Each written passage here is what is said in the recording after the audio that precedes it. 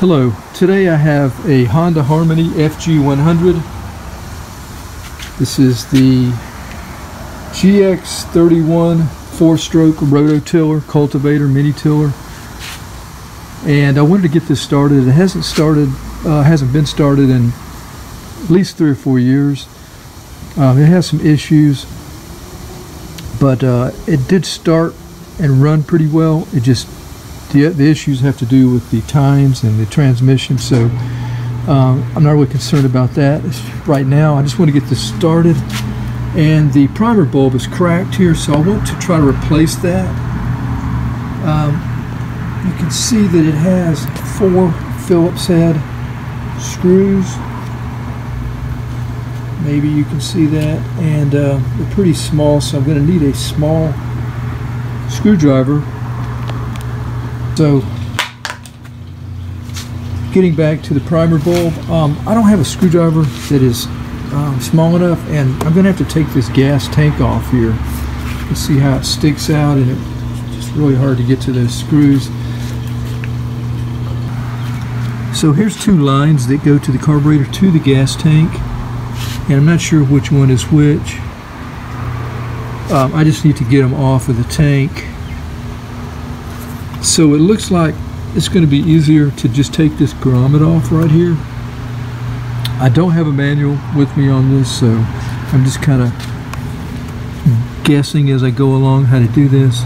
Now I could take them off up here if they look like they're... I don't want to break these, basically. They've been on here for many years. So I'm going to try to take this grommet out, and then I'm going to try to pull the tank off. Pull the tank off. Well, I'll show you that in just a second. First of all, let's try to get the grommet off. So to get the rubber grommet out of the tank, I've just got a flathead screwdriver. I don't want to tear it. I sprayed it with some lubricant here. And I'm going to have to probably put the camera down for this, but I just worked my screwdriver in there. I'm going to push on the rubber and force it back. I may have to go a couple of places to do that, but it's going to take some pressure. So let me put the camera down just for a second. I'll try to get it off. I think you can kind of get the idea and kind of see what I'm working with here. Alright, so I'm going to try to do this anyway here. Holding the camera. I don't know how successful it will be.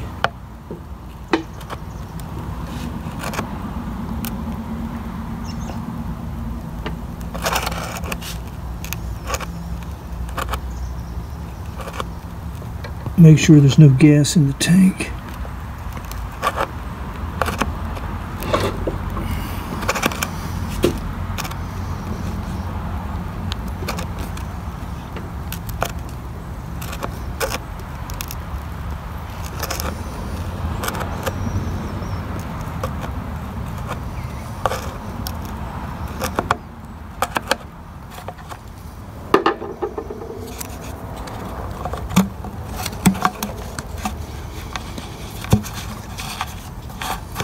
And the filter's going to come out.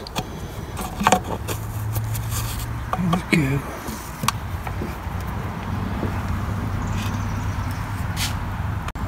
So as far as the gas tank here, it's being held on by, at the top here, it's being held on by this metal bracket here.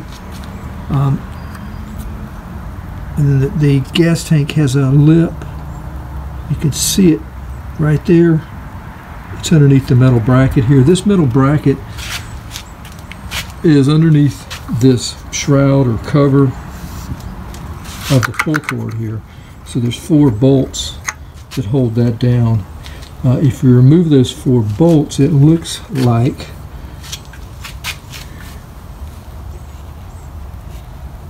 if you remove the 4 bolts, at least these 2 bolts, you may not even, yeah, you'd have to remove these as well. Then you would be able to pull this up and pull the metal bracket away from the tank here, and you should be able to slide the tank back at that point. Now at the bottom of the tank there are also 2 lips right here are two slotted seats, and I'm thinking that once the top is freed, you should be able to just lift the tank off, back and up, and it should unseat from the bottom. What I'm going to try to do is just try to take a screwdriver, a good sturdy screwdriver. I don't want to break the tank, and just pry it, and with my other hand lift up on the tank, and just, because this is pretty flexible, let me show you. Without unscrewing anything here, I'm just taking this screwdriver, and you can see how far that's coming up. I just need to guide it with my other hand on the other side over here and pull my other hand, pull back as I'm pulling up with the screwdriver. And then I'm going to, once that lip is out, I'll pull the tank back and up. Okay, so back with the camera again. Now you can see I've got a rubber grommet here as well, and I want to try to keep that from breaking. I've got it where it's, I'm going to try to do this with one hand now, and just with my screwdriver, because I've used the other hand to kind of get it this far. There we go. Now that rubber piece fell back there, so I'll have to get that. Now at this point I should be able to just remove it like that, and then just take it out of the side like that. That's all there is to it. Pretty easy. Needs to be cleaned, that's for sure. Then there's that grommet there. I'll put back in place and clean all that gunk up there. Now with the gas tank out of the way, it's easier to get in here with the screwdriver, and I've broke all these screws, loosened them. This one's kind of stubborn right here. I did this off camera, and I'll have to probably do the rest of this off camera, but yeah, I'm even using a flathead screwdriver, as you see, because my Phillips is just too big that I have. But yeah, I'm just going to take the plate off, get all of these screws out here, and I'll get right back with you once I get to that point. I've got this one completely loosened, and I'm just going to take it all the way out, so it's holding this piece right here on. Also the gasket right there. So it's probably about 3/4 of an inch, I guess, long. So I'll go ahead and take the other three out as well, and as you can see, the plate will just come off. I'll leave the plastic in place there. I'll try not to destroy the gasket. So I'm going to try to take the plate in and screw it off, but I don't think I'm going to be successful at doing that.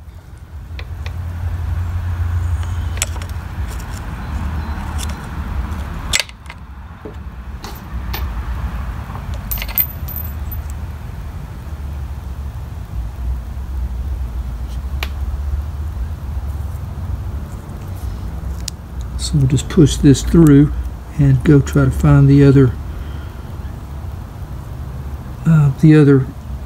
primer bulb that we have, the new one. Clean that off a little bit there.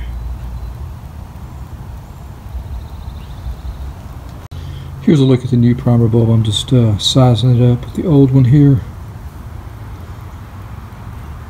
It looks good. It's just going to go in my plate.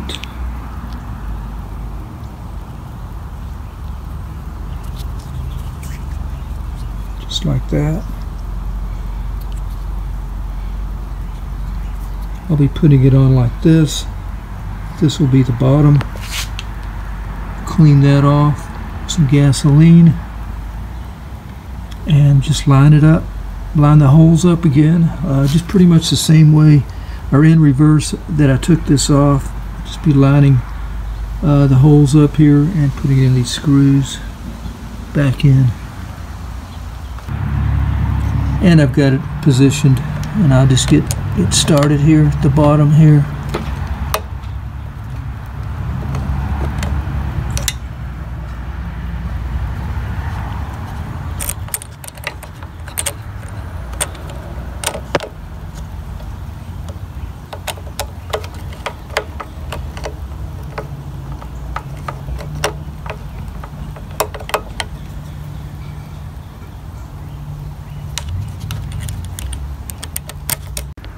Primer bulb is now in place. Screws are tightened down. Now it's time for the gas tank. Putting this grommet back in place here.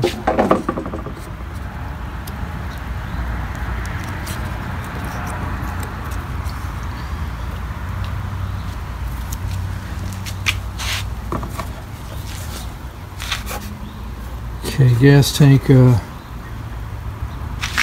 Just going to slide it the side, and I have to get the line out of the way here.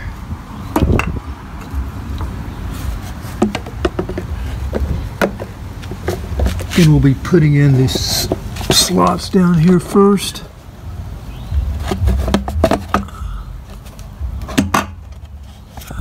If you can see that, those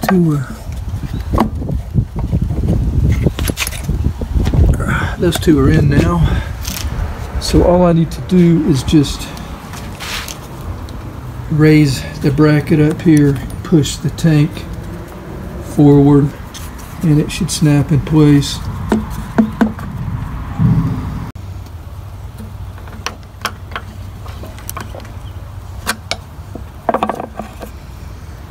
Alright, so we're in place. And so we just need to put the two lines, this grommet, back into the tank. Probably clean that off a little bit before I do that. So what I'll do is just drop the filter through the hole. Filter will be going and dropping down in the lowest point of the gas tank here, right here.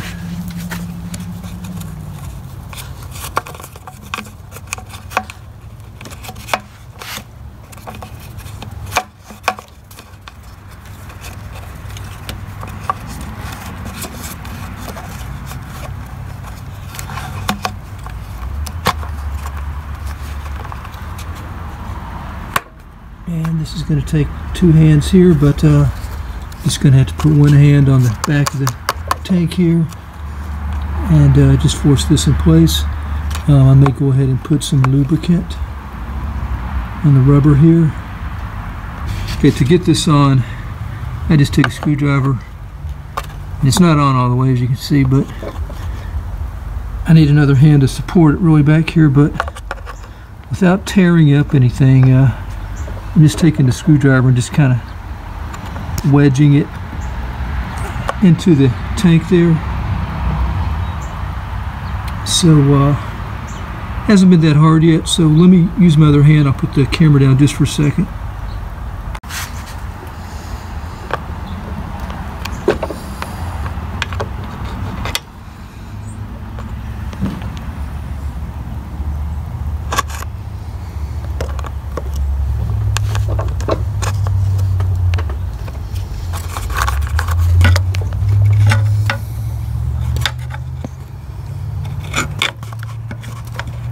So it's in place. Just want to make sure it's flush against the tank.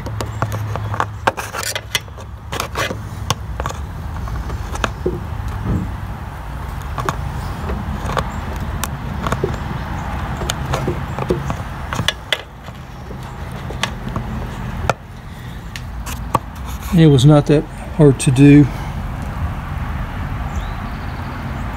Let's see if it will start.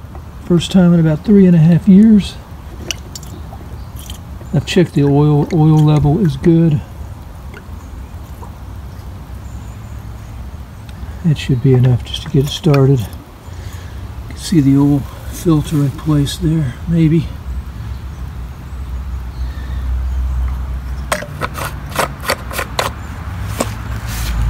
Okay, I don't have the instructions. Can't remember exactly how to do this. Let's go ahead and prime it till we see gas in the bulb here. Okay, there we go. Put this on. I think this is choke here all the way.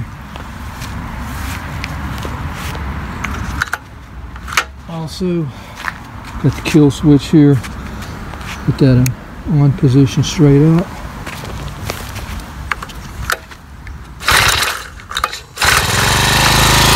So smooth.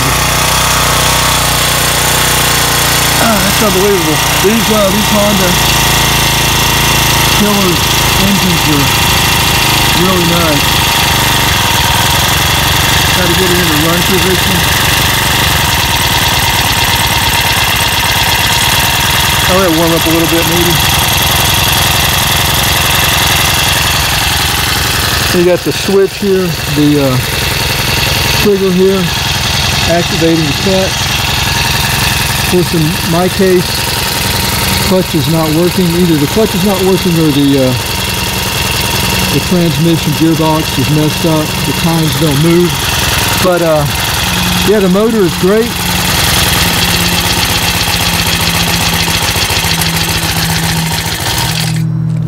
Oh, let's see. Let's try to start it again.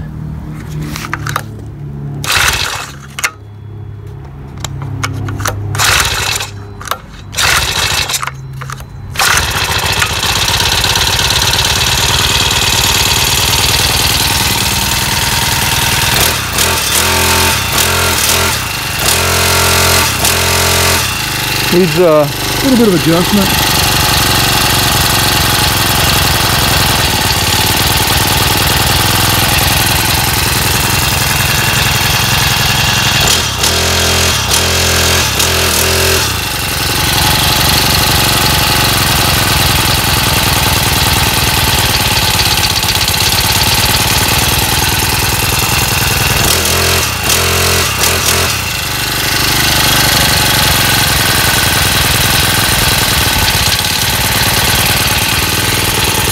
Yeah, anyway, whenever I pull that trigger, this time should be moving, so I'm going to have to take it apart. Transmission on these are, I think, like $150, so it makes you kind of hesitant on whether you actually want to replace it or not. But I'll probably take it apart at some point and see what it looks like and see if I can just buy maybe a gear. So anyway, I think for watching the video, I guess that'll be it. It's definitely not running the way it should, but we're not far from that, I can tell. Anyway, thanks again, and again, primer bulb, gas tank removal, Honda Harmony FG100 GX31. Thanks for watching.